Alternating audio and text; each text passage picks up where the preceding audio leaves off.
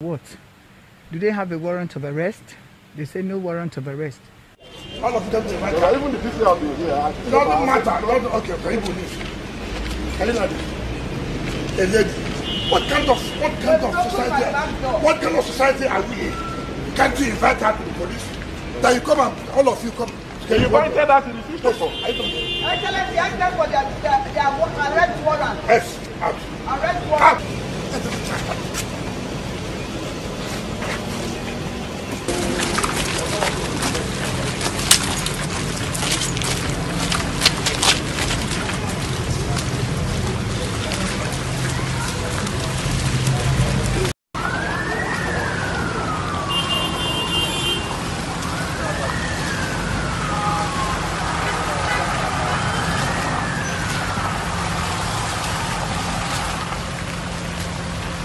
So I called some people. They said they might not be real policemen, so I should stay. They said they came to take me away. I said, for what? Do they have a warrant of arrest? They said no warrant of arrest. So I left it. About 6 o'clock, they broke the gate. And later, Senator Magnus Abe now called me that he had reached the Commissioner of Police, who said he didn't know anything about it. So the CP called me. I sent him my address. He came. They told me the CP was downstairs. The CP wasn't down, but I think he's the Deputy Commissioner of Police. So I opened the door. They wanted to grab me. I now pushed back the door and locked it and went upstairs, got through to my governor. They tried to break the back door. It's a security door, so they kept hitting it for over 1 hour and they couldn't get access. So my governor came, asked them for the warrant of arrest, and why couldn't they invite me to the police? That I would have come instead of going to take a woman like a criminal. So the governor took me in his car, and here I'm refugee in the government house. That's all.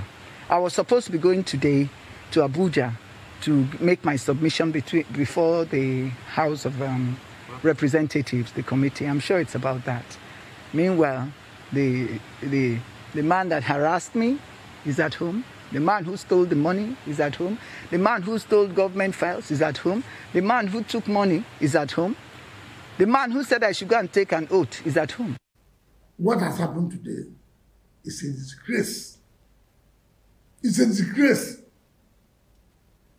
A woman, he stormed to her house, 4 a.m., broke her security doors, assuming they were able to take her. Who knows what would have happened? If not that I got this SOS, who knows what would have happened to her?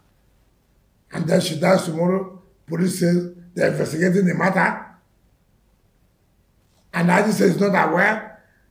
I went there personally by myself to see. They said they are IG monitoring unit. That's what they said. And IG monitoring unit has taken over the responsibility of crime in the state. The CP is not aware. As he said, CP told me he's not aware. CP says he's not aware. So, I can't believe what's happening in the country. Mr. President must know. Mr. President should hear that the country is what is going on now. Innocent people will die, they will kill them. They say, oh, the community social crime, it's unfortunate. It's unfortunate. And I will not take it. I will not. Nobody in River State, River State region, should be killed for whatever. Let the process be followed. But she's supposed to testify today in the House of Reps. So why would it be that today should be arrested?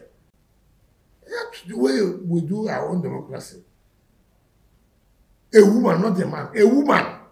That we're supposed to protect women. Our country